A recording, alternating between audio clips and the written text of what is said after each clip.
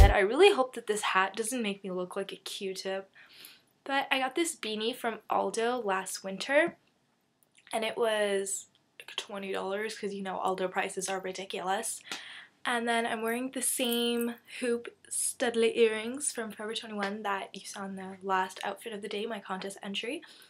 And then for rings, I am wearing my snake ring that I got from Aldo. It was probably $10 or a bit more. It wasn't too expensive, otherwise I wouldn't have bought it. And then I got this bow ring that I got from Urban Planet. When they were closing, they had like a closing down sale to get rid of everything, so I got that for like 3 for $1. And then I got this Jack Vanek bracelet right here that says Faith on it, and I got this from Warped Tour like a couple of years back. I'm not wearing any necklaces because the thing is, when I have like a graphic shirt, I don't like to wear necklaces because I think it takes away from the shirt or it's kind of distracting. So that's why I'm not wearing a necklace. Plus my love necklace broke. Forever 21 jewelry, you have failed me. I have this shirt right here that I got from H&M this past summer, and it has like a gun on it, and then there's a knot on the tip of the gun, is that what you call it? The barrel? The shooting part of the gun is knotted, and then it says not violence.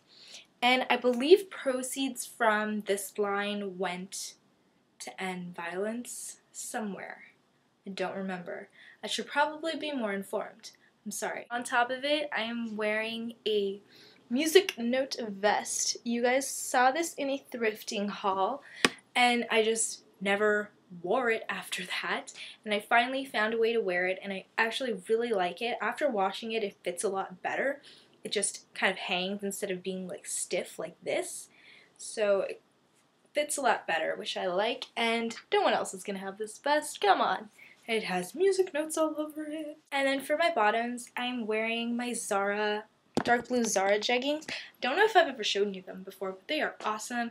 They fit so perfectly, they're so comfortable, they feel just like jeans. No, they feel like jeggings and look exactly like jeans. That's what I was trying to say. So that's what I'm wearing for my pants. And then for my bag, I have my Coach Hobo bag. No, I actually changed my bag finally. I'm going to be toting around this bag today. And it is a Chanel inspired purse from Gojin.com. I think they still have it. They sell out of the black, but they always have the red. Go figure. It's like a really nice red and it's quilted. And then it has that little like similar Chanel closure minus the sleeves. And then it has this gold chain detailing. I love this bag. It is awesome. Even though like it's starting to break over here. And I just got it in the summer. We got these, well I got these, I don't know if you have them, but I got these Dr.Martens inspired shoes from H&M, and they're still in the stores. They have them in all different colors like pink and green and blue.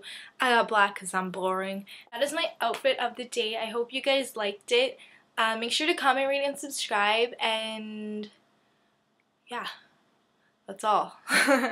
One more thing, you guys, I really liked the way that my makeup turned out today. So if you want to see a tutorial on how to get this look, it's like I got inspiration from Phoebe Dykstra. She's a VJ at Much Music, and I saw how she gets her makeup look, and I kind of modified it to fit my skin tone.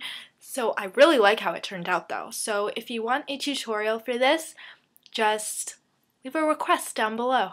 See what I'm doing there? I'm trying to get you to comment. And quick shout out to T-shirts and strings, Enormous, I think that's your name, and then there's a bunch of numbers after. Shout outs to you guys because you are awesome subscribers. You're always commenting on my videos and giving me feedback, and yeah, I really appreciate that. So love you, and I'm sorry I didn't say your screen names right. I will leave them down below though. So thanks for watching. Bye guys.